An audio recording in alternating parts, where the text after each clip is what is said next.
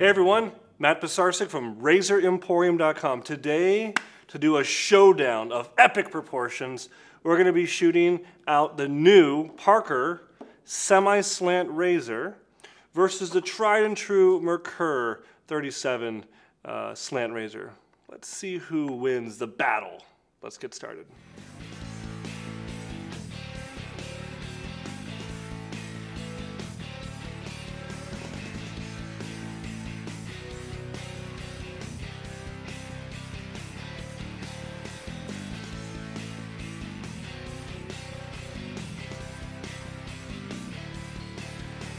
Okay, we are all lathered up with a very exciting new soap on the market. I'm probably a little bit biased.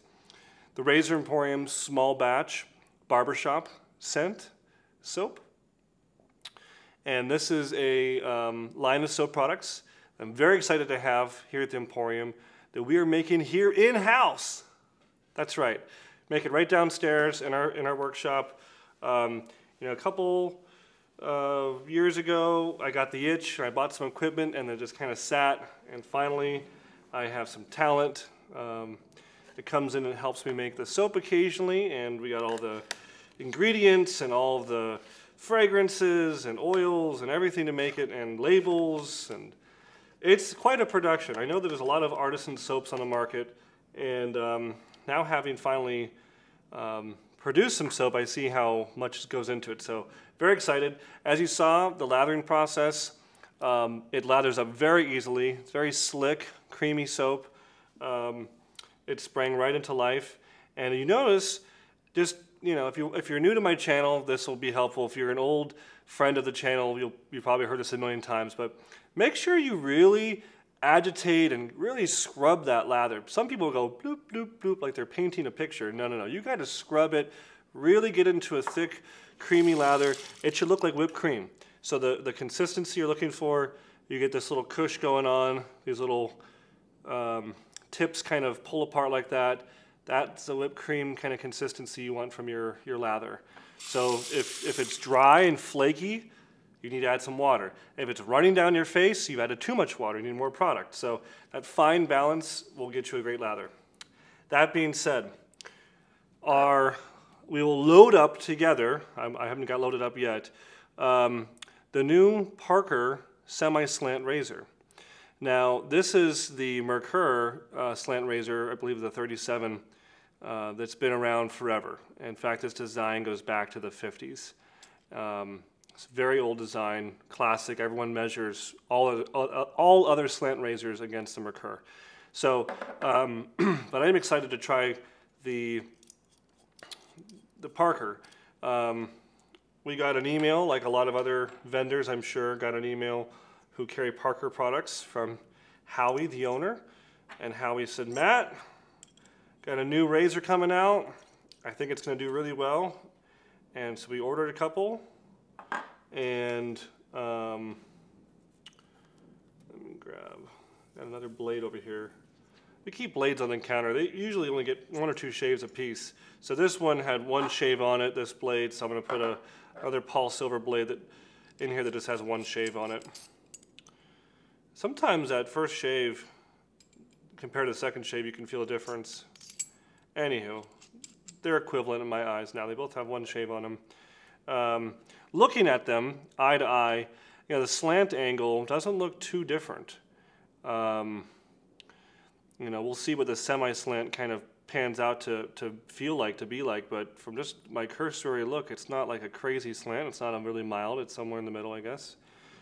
So for my reference, I'm gonna do my first couple of strokes with the Merkur. Oh yeah. Now this is like an old pair of shoes you put your feet into. I used a slant razor for probably the first 2 or 3 years of my wet shaving life, so this actually brings back very fond memories. Absolutely effortless. It is velvet, people.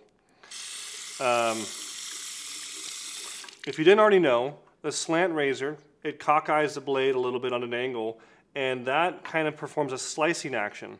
I always use the analogy that it's like you're trying to get a sticker off a piece of glass. You take that blade and you kind of chop at it vertically up and down, it's okay, it's effective. Then you take that blade and you go like this and you slice it and it comes right off. Same thing. This is slicing through your whisker. And so it feels a lot more efficient. Parker, for comparison. Oh, wow. Now it's a little more auditory. I'm hearing it more. Let's do a little stubble check.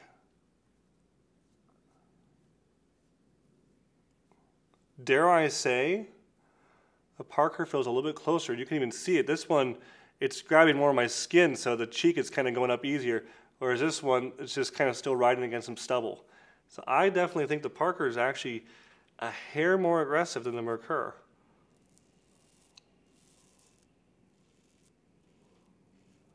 Both feel great. I'm actually, the gleeful look on my face is because I forgot how nice a slant razor is. I've gone so long without using one that I have general excitement. Genuine excitement. I don't want to stop. I don't want to put it down. I love them. Let's go back to the Parker. Definitely more auditory, especially up around my sideburn. I could really hear that. And some people may really like that. I don't think it's necessarily changing the shave, but it's nice.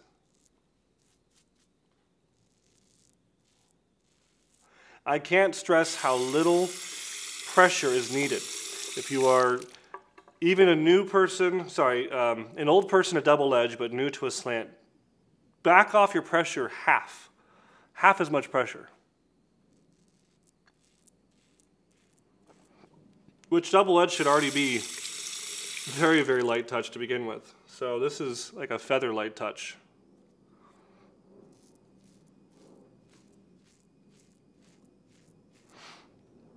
The other nice thing about the Parker, I mean, look at the difference in handles here. Look at this. I mean, it's significantly different how long this handle is. So if you are new to wet shaving and you're coming from a cartridge razor, this is going to feel a lot more familiar, a lot more comfortable for you. And we get that question all the time. As you're seeing, I mean, I'm holding it kind of around center point, you know, where the balance point is, center of gravity kind of thing, around just a little bit below the neck. I kind of do this. I put my pinky at the bottom to kind of balance the handle. But I'm not gripping it like this. If you're new to my channel, you haven't heard me yet say it, you don't grip these things like a paintbrush. You grip them like a pencil. Very light touch.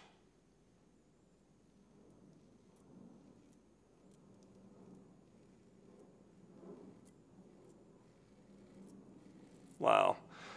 Slant razors always remind me of straight razors. I don't know why. It's something about the feel of the blade on that slicing action. The other nice thing about slant razors is they are great for people with thick, coarse, heavy beards, sensitive skin. And that is very much myself. One reason I use a slant for so many years at the front end of my wet shaving experience.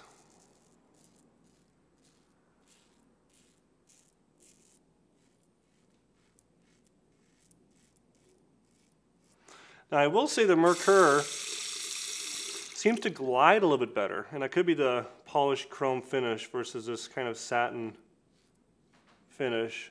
It's not major. It's a shade of gray difference.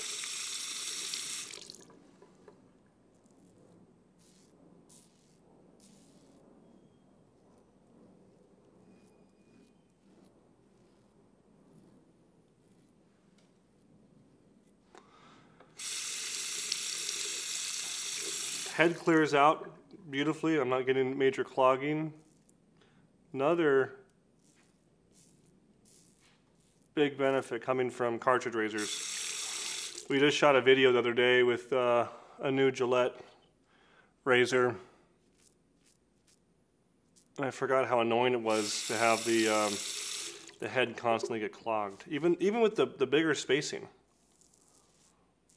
of the blades on the Pro Glide we did. It was definitely better than the sensors or Mach 3s or even the Fusion. Good riddance on that. Jamming constantly. I guess if you shave every morning and you have shorter stubble, maybe it wouldn't jam as much. I usually shave every other day, so my stubble definitely gets longer. Sometimes every 2 days.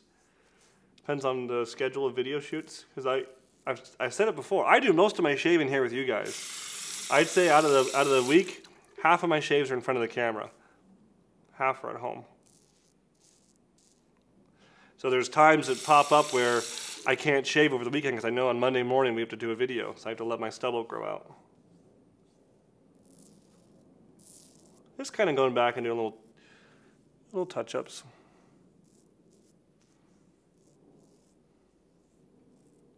Be amazed at the dexterity of your fingers, just running it across your beard just ever so lightly. You can really feel if there's an area that you missed, or just needs a little bit of a second pass over it.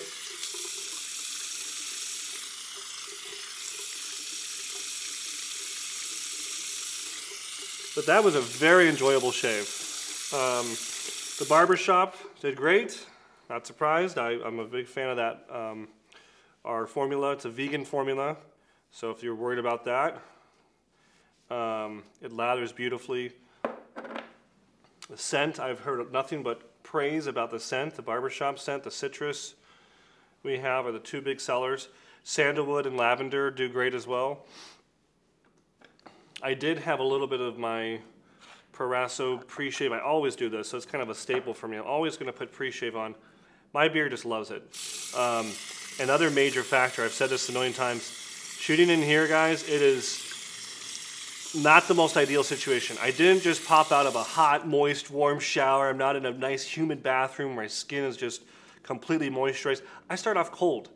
I start off coming up from my workshop or my office. I come over here, and I do a video. My face is completely dry. So adding, water from the sink is great, but having that pre-shave really helps me get by with not getting any nicks or any major irritation, and also adding slickness to whatever soap I'm using. And we're going to finish off with my favorite, Proraso White for sensitive skin. One of my all-time favorite aftershave products, that balm. I recommend it to anyone who has a skin sensitivity or doesn't want to use an alcohol-based product. It's got green tea and oatmeal. I just love it. It feels so good on my skin, especially on a hot day. We're in Phoenix and it's a warm one. Or in the winter time, your skin is feeling dry, you don't even wait till you shave. I use this all the time in the winter just as a face lotion. It doesn't have any alcohol. It's very little fragrance to it. Another great benefit, if you want to throw on your favorite cologne afterwards, it's not going to compete with the scent. So that's all I have to it. In terms of our shootout, these guys were neck and neck. Very impressed with the Parker. It performed nearly identical, if not maybe a little bit superior to the Merkur in terms of its closeness of its shave. The Merkur may have glided at times a little bit better, but it's shades of gray. The Parker has a longer handle. They do have the Merkur in different handle lengths, so you can get the jumbo long handle, so there is an option. So that maybe would have been more of a neck-and-neck comparison, but I was really evaluating the head, not the handle length. Both did great. So I'm very impressed with the Parker. I hope you guys have an opportunity to check it out. If you have used the Parker, if you've used a slant, if you hate slant razors, if you love slant razors, let me know in the comments below. And if you do leave a comment, you're entered to win this, the official Razor Emporium black and blue t-shirt. Thank you so much for checking out our video. If you've used our barbershop or another scent, let me know. How do you like it? And that's all I got for you guys today. We'll see you next time at Razor Emporium for all things vintage shaving. Thanks, guys.